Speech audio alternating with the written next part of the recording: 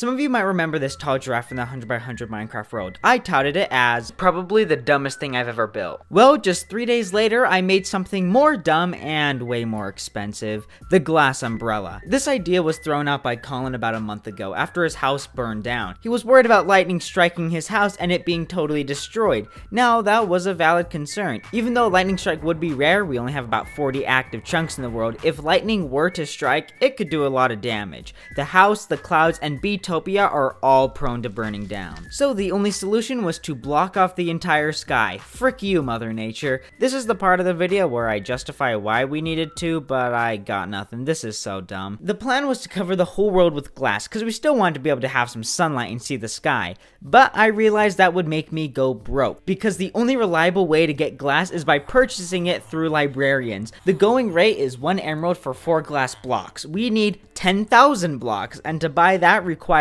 2,500 emeralds, or roughly 39 stacks. So in hopes that we don't fall into poverty, we're gonna bootleg it. Instead of using full glass blocks, we decide on using glass panes, the much cheaper alternative. And honestly, I think it looks much better. It meshes with the border quite well. But even though it's going to cost less emeralds, we still need 1,000 of them, or 15 stacks. I could chop trees and sell sticks like I normally do, but I'd rather sell something that I can get automatically, like ink sacks. Technically, squids can be farmed with axolotls in the 1.17 update, but this was built in version 1.16. So instead of having axolotls kill the squids like the new farm does, the squids kill themselves. I'm not joking, from day 1, the squids in the river just die. You could easily walk across the beach and easily get 20 ink sacks. And who loves ink sacks? Librarians. They'll buy 5 of them for 1 emerald. So we did that trade for a bit in the early game. It was pretty nice, we got a few emeralds, but now it's insane.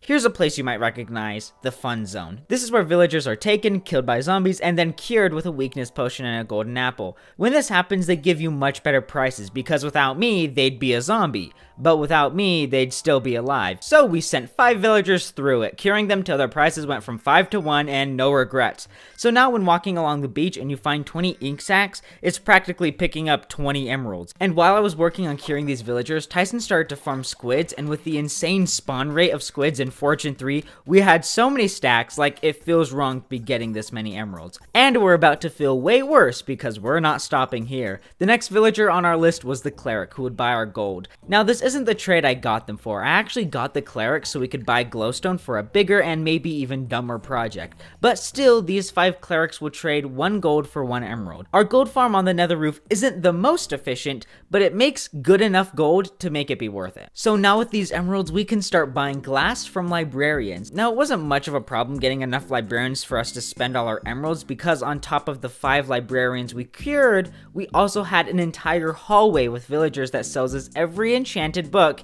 most of them with glass trades. And then there was just placing all the glass panes, which took a combined 6 hours to build, and, oh shit, look away, all the times we fell through the umbrella. Now with the clerics and librarians, we were getting a fine amount of emeralds, but we still needed 10,000 glass panes, and the resources we had were running out. Squids were still beaching themselves, but not as fast as we would like, and our gold farm, while making a decent profit while AFK, just couldn't keep up. And that brings us to our last trade, my favorite trade, all from a farm I've never shown, but has been producing resources right along the gold farm. It's the Hoglin farm. This farm was built about 2 days after the gold farm was constructed and is our main source of food, pork chop. I certainly didn't come up with this design, I found it in a Shokorcraft video.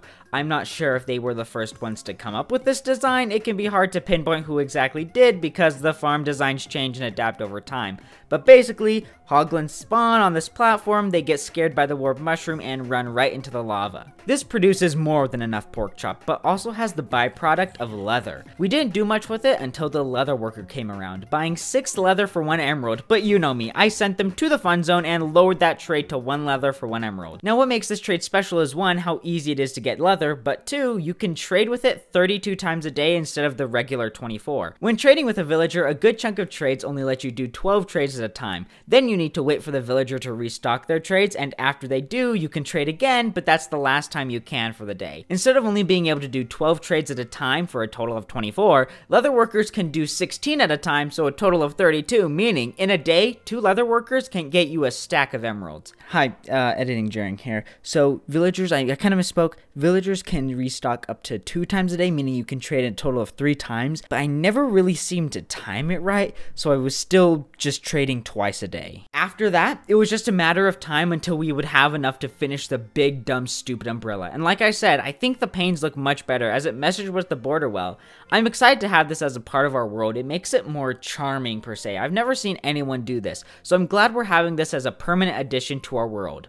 We removed it a month later because it was preventing wandering traders from spawning. Well,